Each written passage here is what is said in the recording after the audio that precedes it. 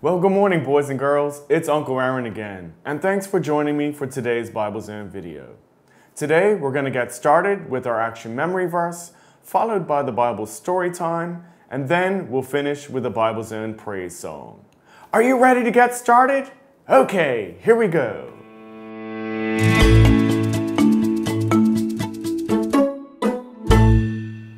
Our action memory verse is from the book of Isaiah, chapter 61, verse 1.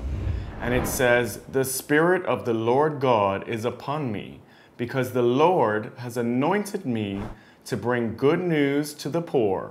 He has sent me to bind up the brokenhearted, to proclaim liberty to the captives, and the opening of the prison to those who are bound." So that's a really long action memory verse, isn't it? I'm going to show you some actions in a minute, but I want to explain to you what this means. So it says, "The Spirit of the Lord God is upon me. The Lord has anointed me to bring good news to the poor." And that's exactly what Jesus did. It also says, "He sent me to bind up the brokenhearted." Now, what does that mean?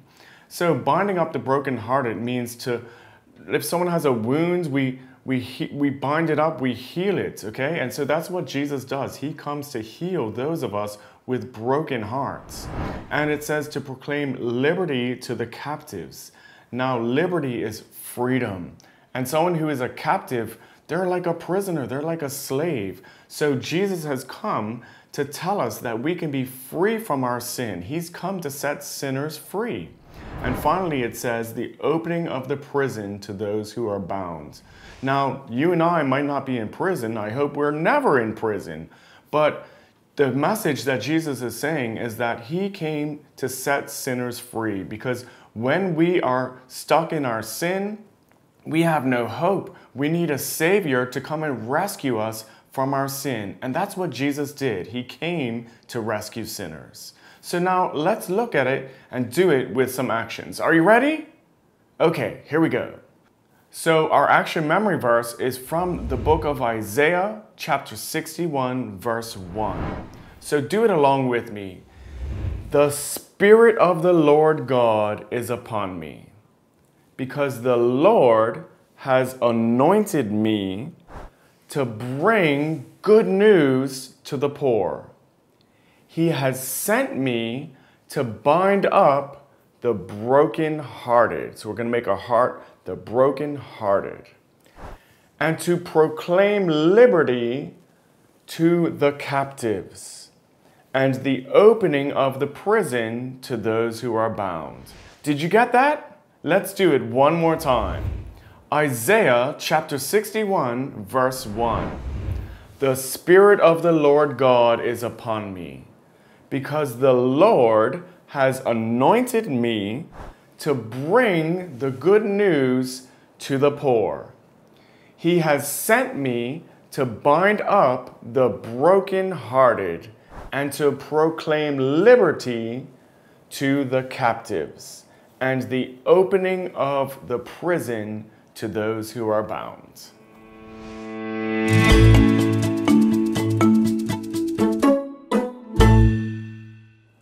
Last week's video was called "Jesus Raised Lazarus." Let's see what happens in this week's video.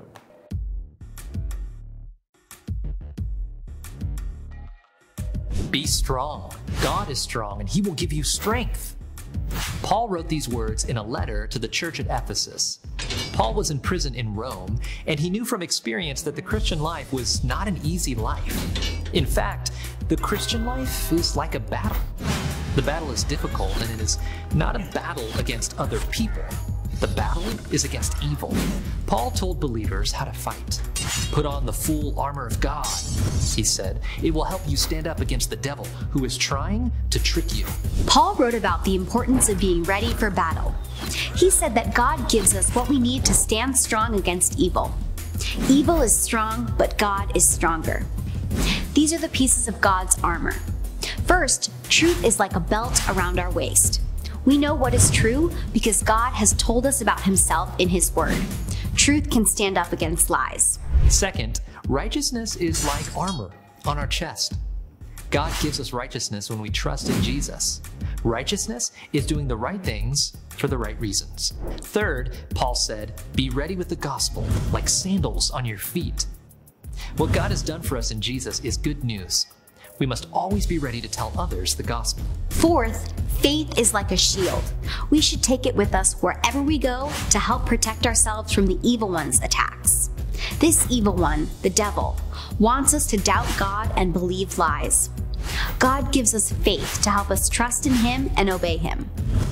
Finally, Paul said, salvation is like your helmet and God's word is like your sword.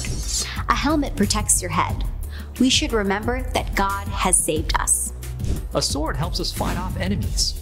God's word, the Bible, is a strong sword. The Bible tells us what is true, and the Holy Spirit helps us do what it says. Paul told believers to be ready to fight a spiritual battle every day. People and powers who are against God will be against us too. But Jesus died and rose from the dead. He had victory over evil. We can fight the battle against evil knowing Jesus already won the war. So, boys and girls, sometimes we think if we just do the right thing, if we just live and try to be the best person and try to do as God has instructed us, we think if we just do those things, then it's all going to work out and life is going to be easy. Well, the truth is, that isn't true at all. And sometimes when we live for God, there are many difficult things that we face because we live for God. Now, before you get discouraged, just know that God is always with us no matter what, and we should always try to please and obey Him.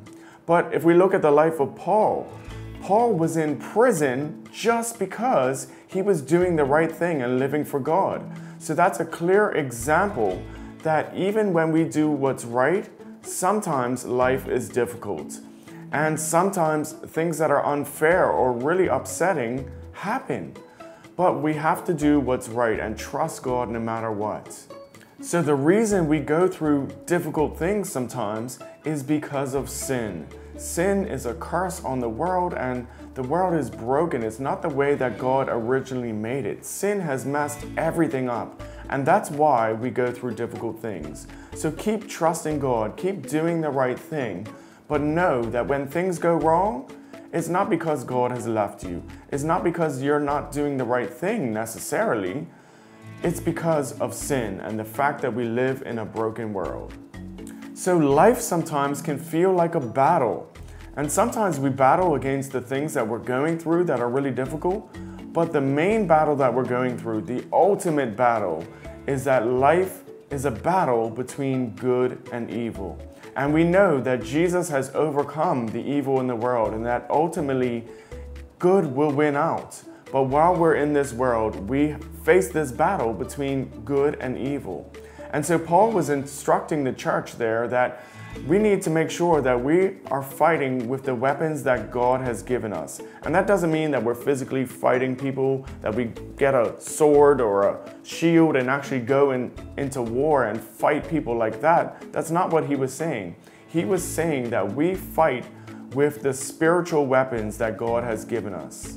So the weapons that we fight with in this battle against good and evil, in this spiritual war that we are facing, are things like truth, righteousness, salvation, the gospel, the Bible, God's word, and prayer. Those are the weapons that we use in the battle that we're in. So boys and girls, I want to remind you that even though we're in this battle, God is always with us and Jesus has already won the war. Boys and girls, it might be a little confusing. You might say, well, Uncle Aaron, didn't Jesus already defeat Satan? And that's absolutely true. He did defeat Satan. And the ultimate defeat of Satan was when Jesus died on the cross and rose again from the dead. And he conquered death and he overcame the power of sin, and Satan was defeated once and for all. So it is true. Jesus already defeated Satan. So you might wonder, why is there still this battle between good and evil going on? Well, number one is that God is always in control. So even though it may look like there's still a battle that is sometimes we're not sure how it's turning out, we can know that God is in control and He has the final say, and we know in the end that He will wipe away all the evil and Satan will be locked away forever one day. But it's a little bit like this. I was watching a basketball game a few years ago, and the game was won by a certain team, and the game was decided, it was all over. But the team that lost got really upset at something, and they actually started fighting physically after the game. It was a really bad situation, and we should never do that. If we lose a basketball game or something like that, we should be a good sport and just accept it. But in this situation, even though the game was decided and the team had lost, they decided that they weren't going to go without a fight, and they caused a really bad scene and had a huge fight that just was really terrible to watch. So it's a little bit like what Satan is doing. Satan has already lost. It is final, it is decided. He has lost. There's no way that he can win. But he's not going down without a fight, and so he's trying to cause as much trouble as he can before he's locked away forever. But we also need to understand that God has a purpose that He is using. Even when Satan is doing evil and bad things, God is able to use those in order to bring about some good, which is hard for us to understand, but it's just true, and that's how God works. Now, the other thing is that God is being patient. So while He's allowing things to go on, He is trying to call as many people to repentance, as many people to turn away from their sin and to turn to God so that they can go to heaven and be with Him forever as well. So that is why we see some of the things that are going on. It shouldn't discourage us. It should remind us that God is working everything out in His perfect timing. And the reason He lets some things go on is because He wants people to have the time to turn to Him. But boys and girls, know for sure that God has already defeated Satan once and for all.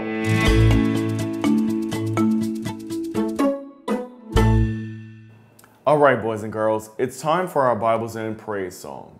The song that we're doing today is called Stand Firm. Now, we've been talking about this battle between good and evil and how we live in a broken world where sometimes even when we're doing the right thing, we go through difficult times. So this song reminds us of that. It says that the storms of life may push and pull. And that's not talking about storms like hurricanes. It's talking about the difficult things that we go through. So we need to know that we can stand firm and trust God through everything that we go through. So let's think about that as we sing this song, Stand Firm.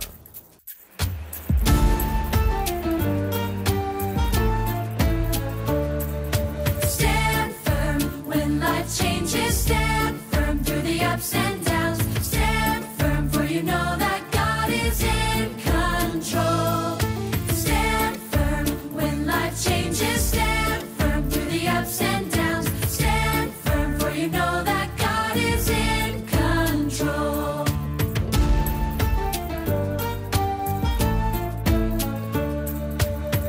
The storms of life will push and pull, but we are standing on the rock that never rolls. The storms of life will push and pull, we will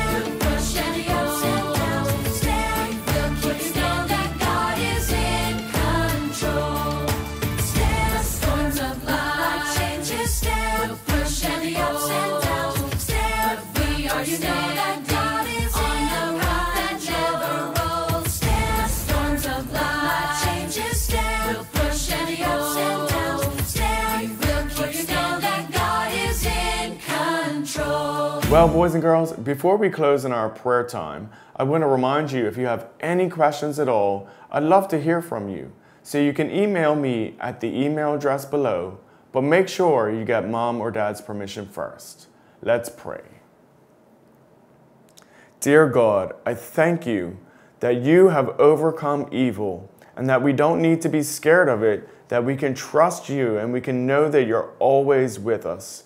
But I pray, God, that we would use the weapons that you have given us in this battle between good and evil, and that we would trust in you, and that we would trust in the salvation that you have saved us, that we would use your gospel to share the good news with people about Jesus, and that we would read your word and trust in the Bible to be the thing that guides us and gives us comfort and gives us wisdom, and that we would pray to you and trust you in every situation we go through. We ask all this in Jesus' name. Amen. Amen. Boys and girls, thank you so much for watching today's video. And remember, people reject Jesus because all people are born as sinners, and some people would rather please themselves than obey God. I'll see you next week.